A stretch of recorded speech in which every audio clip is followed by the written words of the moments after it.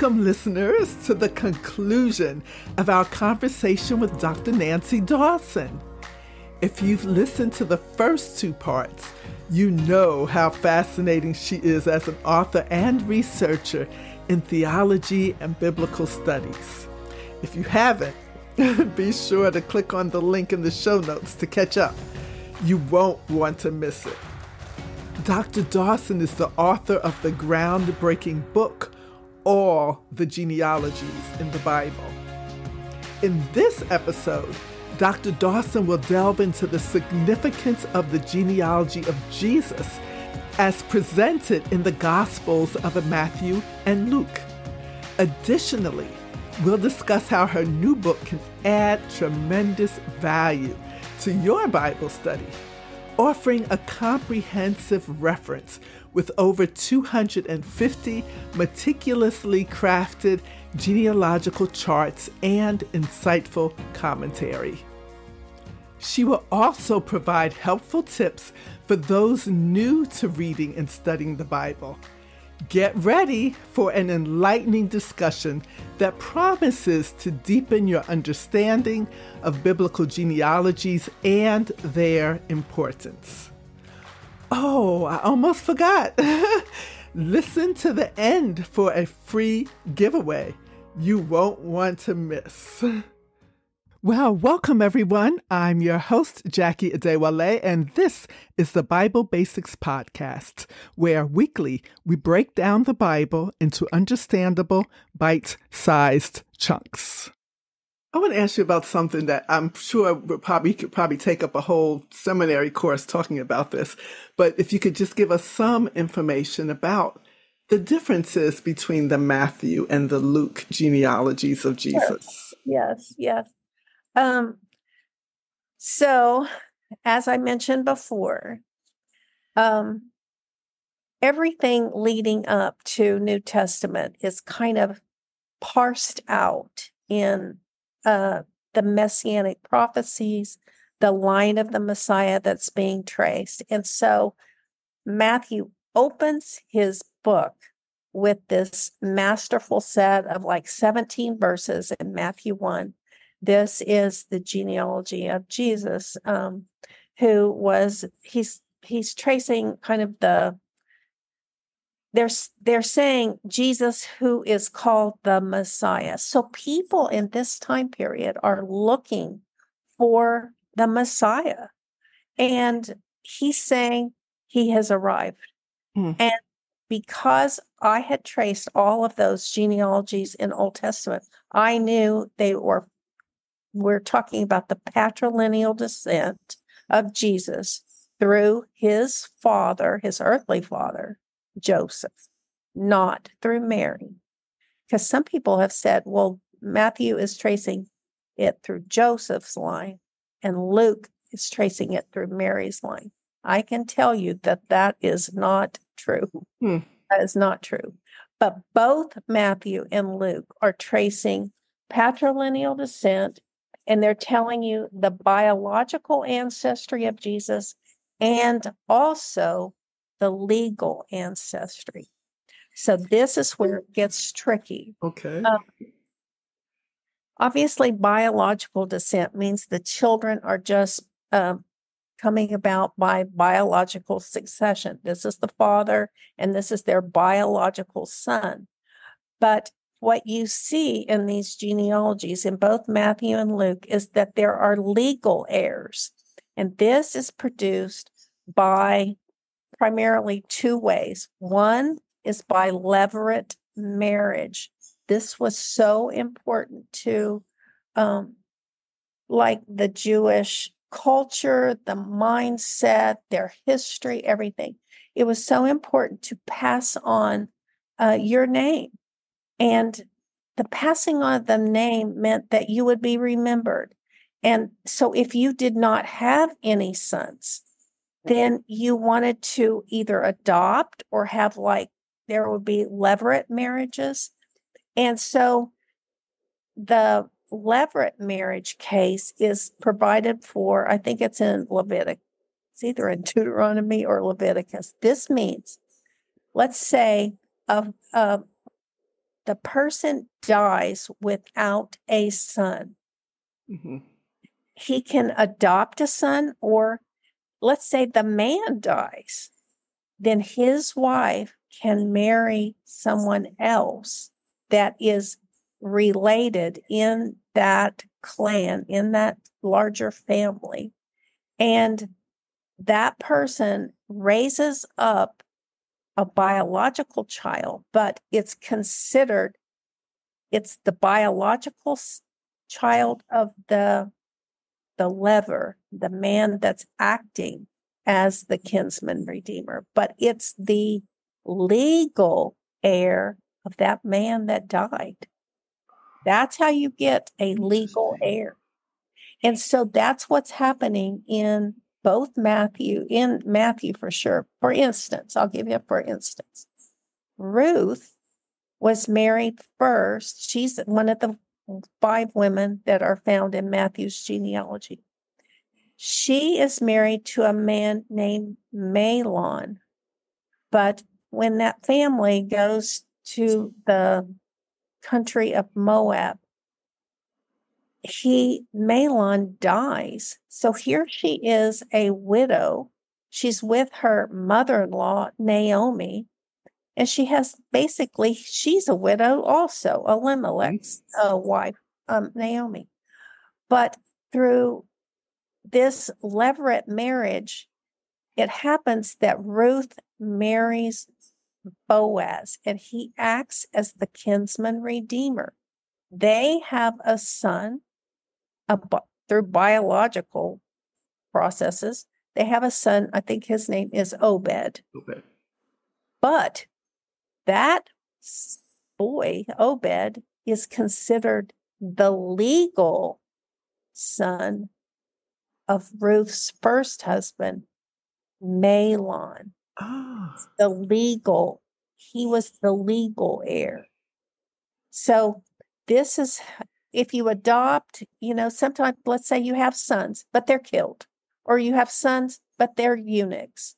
Like what happens, that's a case that happens often in like the time during the destruction of Jerusalem in 586, lots of widows. Or somebody like Tamar, the daughter-in-law of Judah. She's given Judah's first son, he's a very wicked guy. So Judah gives her his second son. His name is Onan. He is, quote, spills the seed. So he wants to have sex with her, but he doesn't want to continue the line with her. So here she is, a twice widowed woman.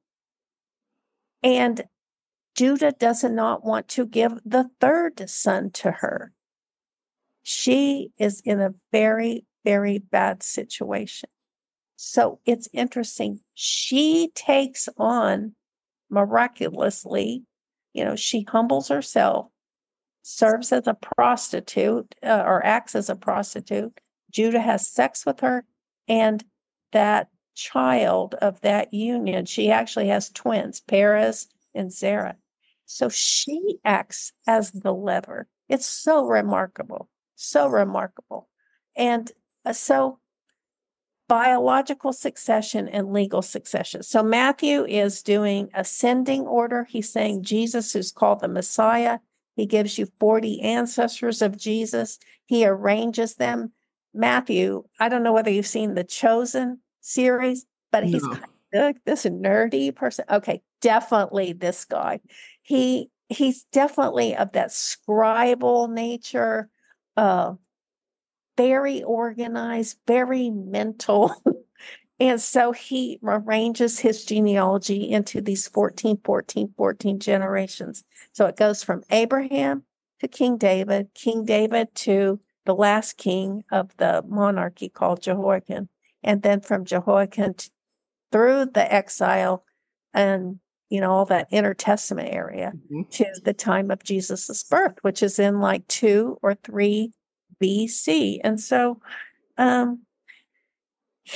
Matthew is tracing the kingly line, because he's tracing the kingly line of David and Bathsheba's first living son. Remember, the first son dies, the child. But Solomon is the son, they have 4 children together, but Matthew is tracing the line of David and Bathsheba's son Solomon, and that's all the line of the kings. And then Matthew also gives you these 5 women that are so important.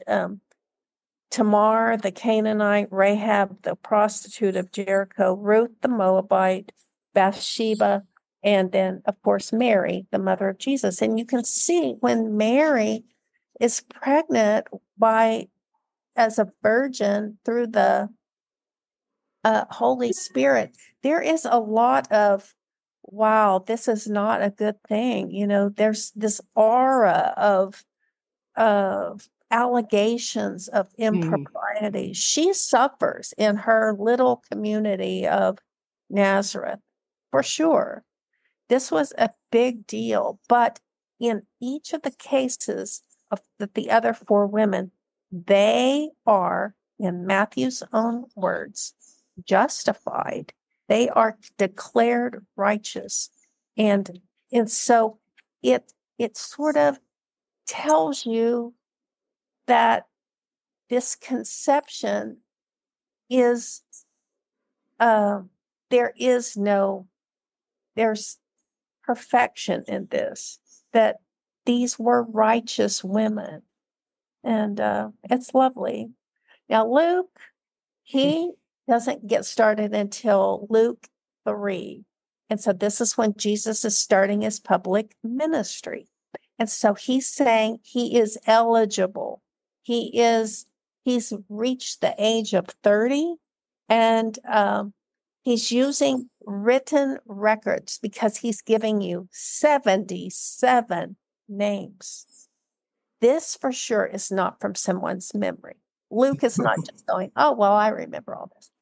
In fact, it's thought that there is a group of people called the Despozzini, and they were relatives of Jesus's family, and they were living in Nazareth or in that general location, and they kept private records. Now, I think Luke gets a hold of these. Either they're written records, written genealogies that were found in the temple, although it says Herod, since he was so intimidated by Jesus's birth, he burns a lot of these records. Nice guy that he is. And so Luke is coming up with these reliable written records in some way, because he's giving you 77 names, beginning with Jesus, and then in descending order, going back to Adam, and then back Adam as the Son of God. So, interestingly, in that period of time between David and King David and the time of the exile, he is tracing what I call the non-kingly line, and it's passing through David and Bathsheba's other son, Nathan. This is not Nathan the prophet, Right. but another son of David and Bathsheba. How great is this? How great is the whole story about Bathsheba and David and all of the, improprieties that are involved there. I do not call her a prostitute. I do not call her an adulteress in any way. She's taken by David. But in God's sovereignty and in his grace, here we see Luke is tracing the ancestry of Jesus through this second son of David and Bathsheba called Nathan. And this is telling you that Jesus was both. He starts out saying, so it was thought he was the son of Joseph. You see that little hint at the beginning of Luke 3. So it was thought he was the son of Joseph. But in fact, he's the Son of Man and the Son of God. And he's the last Adam. It's so revelatory, so great. And Nancy, you've talked about it a little bit in each, probably in every one of your answers or one of your comments. Uh-huh. But how does understanding genealogies really enhance anybody's Bible reading and Bible interpreting? Well, I think that when you're setting out to read, um, you want to just read carefully, read critically. You should give God the best hours of your day. For me, I read especially in the morning. If I want to do something difficult, I do it in the mornings. Now, I have friends, they do it more late at night. That's when everything's quiet. So I feel like, you need to read carefully in whatever way you learn. Sometimes people are like auditory learners. Sometimes I'm definitely more like I read and I write. I have to have that connection. And so I'm just saying that you can see all these familial associations. For me, I could, God redeems all your experiences. So let's say you're not even, you're not a theologian, you work at a job, you're, healthcare provider, or you're an insurance person, or you're a nurse, or a teacher, or whatever. You just need to give God the best hours of your day. And when you can, just focus on a text, be deliberate, be intentional, lean into God's word. I promise you, God will inspire you. He will give you the desires of your heart. He will make you a better person. He will conform you to his will. He'll make you more Christ-like. And um, and he comes to basically dwell in your heart. For me, I could see my spiritual heritage in all of this study.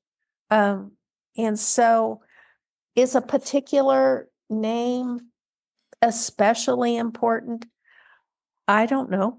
I mean, you can't remember them all, but you can definitely get the major focus of what God is trying to teach. So I just say, delve in, have your Bible, have several Bibles, and have good resources around you so that when you have questions, you have something just right there at your fingertips that you can use. And I think that's what I hope that the genealogy book will do, is like, I can look up a name, I can look up genealogies in a particular book of the Bible. And yeah, so you'll be able to see what the text says, what it means, and you'll be able to apply it. That is biblical hermeneutics. Yes. Yes. Well, one of the big lessons for me in terms of the benefits or the values of being able to see and understand and read the genealogies is to keep me from skipping over certain things. If I'm reading the Bible and I come across a phrase or a word or a reference, like I mentioned Zechariah earlier. So in Luke, when we're talking about Zechariah finally finding out that he and his wife are going to have a son, they mention that he's from the division of Abijah. Abijah. And the other thing is that he's coming into the temple because it's his turn, like to do his priestly service. And I read that, okay, his turn, Abijah, no connection, not connecting that to anything, just pushing that aside and focusing on what I think is the main storyline. But then when I go back and if I look at and pay attention to the related genealogy, I see that Abijah is one of the priestly, one of the lines, I guess, of Levi, one of the divisions. And there's also a discussion when those genealogies are being laid out that they're going to have responsibilities periodically. They're going to take turns doing things. So now that makes sense. Okay, Zechariah is doing what we learned about in First Chronicles. He not only is from this line, so we can see the relationship there, like you talked about, how many hundreds of years between First Chronicles and Luke. And it's explaining why he was there at that particular time, because it was his division's turn. This is why you can't skip over everything. Every word is in what the Bible tells us, that all of the scripture is God breathed. But that means every word has a relevance, has a significance. And so having a resource like this genealogy book can help you make some of those connections and keep you from just skipping over certain words, Yeah. thinking they have no real relevance to the main storyline, when in fact they do. All of these words have a meaning, have a relationship to God's storyline of salvation. So I'm really appreciative of this book. So again, you've talked about this a little, but what advice would you give somebody wanting to dive in, getting a book, wanting to dive into genealogies for the first time? Yeah, when I was, my husband and I had moved to North Carolina, and I had the chance to take classes at Duke Divinity School. And I was looking for a book that, would explain, what was going on in some of my classes, Old Testament, New Testament, survey classes.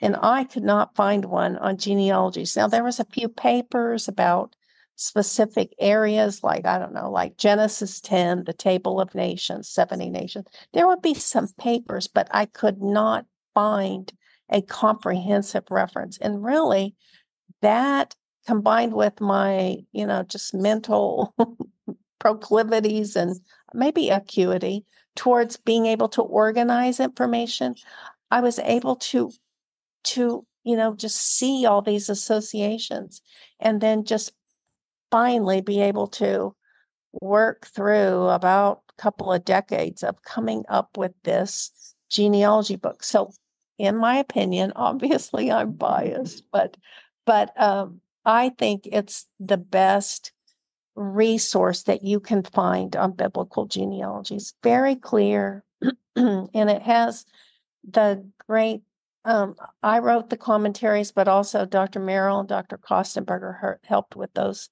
And so I feel like you're getting the voice of scholarship. And so if you want to know about genealogies, the book is 600 pages. So you have to take that in little doses. Yes. Genealogies in the Bible, you have to take in kind of small doses, or else you go, well, I give up, I'm just lost in names. And so you have to take them slowly. That's what I would say. I would say use this book. It's, I know, Amazon sells everything.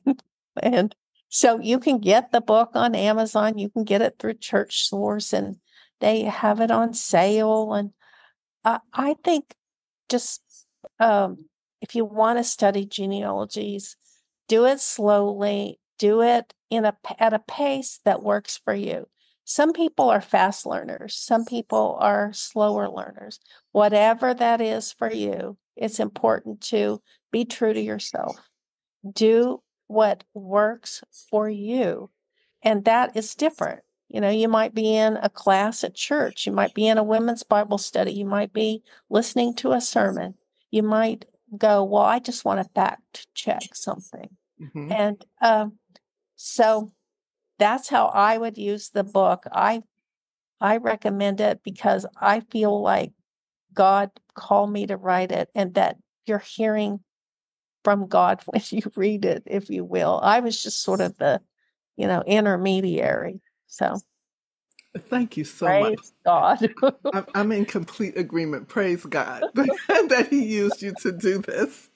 Listeners, I hope as a result of this conversation, you're as excited as I am, or at least feel more informed, and will not be intimidated by genealogies, but look forward to them, or in fact, at least understand what they mean and how you can go about understanding them better using resources such as this book. So in the show notes, of course, I'll have the link or links to ways you can get the book. But I just want to just express my sincere appreciation, Dr. Dawson, for you showing up, coming out, having this conversation with us. We greatly appreciate it. Thank you. Thank you, Jackie. I appreciate it. As we close out this enlightening 3-part series with Dr. Nancy Dawson, I hope you all agree with me that this has been, Dr. Dawson has provided us with invaluable insights and a deeper understanding of Bible genealogies. Her unique blend of scientific precision and deep biblical knowledge, and her very sweet personality has truly brought the Bible to life. Now, for an exciting announcement. The publisher for Nancy's book, All the Genealogies in the Bible, is Zondervan, and they were so kind as to send me a copy of the book. And that's not for me. That's for me to bless one of you listeners. So what I would love for you to do is send me a message using the link that's at the top of the show notes. And the first one I see will receive a free copy of Dr. Dawson's book. Don't forget to include your email address so I can get back in touch with you. And I'd love to hear from all of you about what you thought about this series. So even if you aren't responding to get the book, send me a message and just tell me what you thought about the entire conversation. Your feedback is so important, and it helps us create content that you find valuable and engaging. Thank you for joining us on this journey through the fascinating world of biblical genealogy. Until next time, happy studying.